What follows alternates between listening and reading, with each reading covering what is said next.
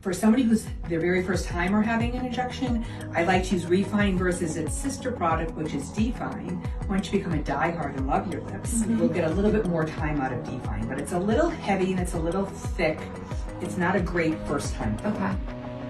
But if you love it, and once you kind of get used to it, your lips will feel like somebody else's for about a week or so. Okay.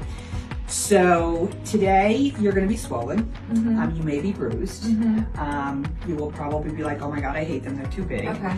And then they get a little bit lumpy and a little bit uneven. But by like day 3 or 4, you'll be like, oh my God, this is great. Okay.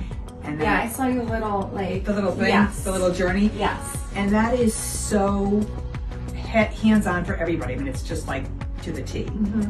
It's going to take me about 15 minutes, 20 minutes to inject. I inject very, very slowly. This technique I learned last fall. I mean, I've been injecting lips for 30 years, but this girl, Julie Horn over in Oslo, who is just, in my opinion, the lip queen of the world. I mean, she's just unbelievable.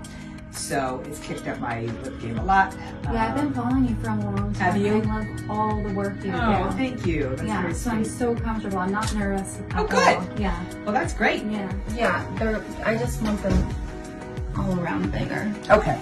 So when I see you right now, you have what we call the golden ratio, which is your upper lip is about 1/3 of the size of your lower lip. Yeah. Which is really aesthetically pleasing. Oh. Although I would like to give you a little bit more upper lip. See how you're kind of going inside your mouth? Yeah. So I think love that. to give you more like that, and then again, we're going to have to do that to your lower lip too.